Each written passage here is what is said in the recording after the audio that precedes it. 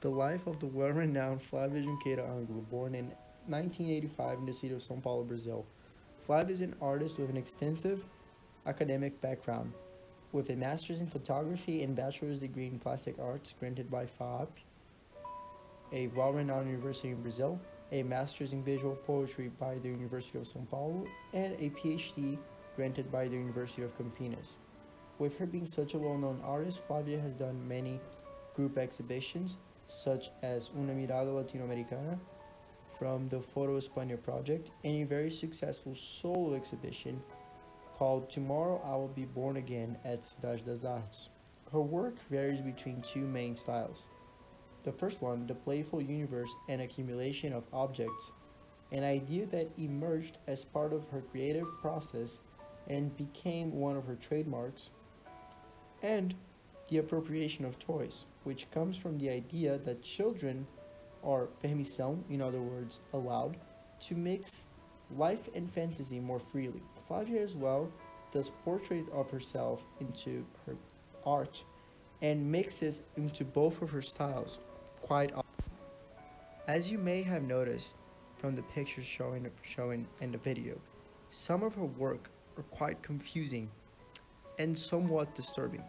Since we're talking about pictures of different locations, but with a twist in it, whether you have an object or such as balloons, or a representation of Mickey Mouse, or many different dolls into her work, which can cause a bit of confusion at first.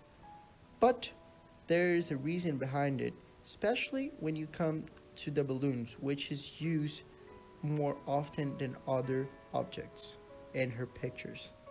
Her work is nonetheless a metaphor for the empty promises of the consumer world, where the plenitude has lost its spiritual dimensions, being now replaced by the ambition of possessed material goods. The balloons, for example, would be the representation of a good that once it's popped, once you acquire that good, it's empty in the inside.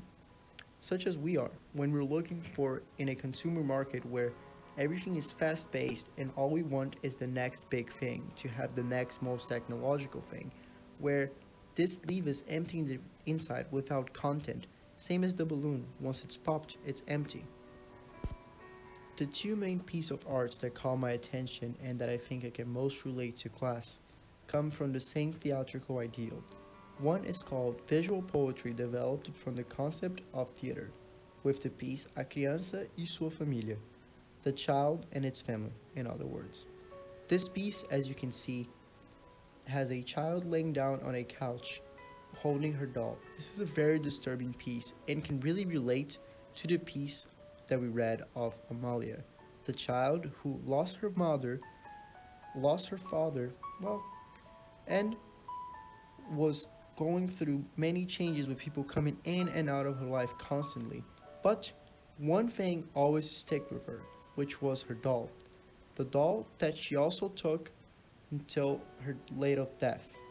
When she melted, Amalia also melted, which can be a good representation and connection to the picture that we see.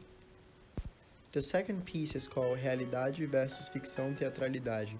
In other words, reality versus fiction in theater. This is actually two different pictures showing two completely different scenarios. When put together, it's clear that it's actually one picture due to the background. In the picture, we can see a woman holding hands to something at first and a teddy bear, and in the other hand, we can see a woman holding hands at something in the balloons, showing two different realities, which is clearly connected, could be, with the Black Caltechas reading where the woman lived into two different realities. Thank you.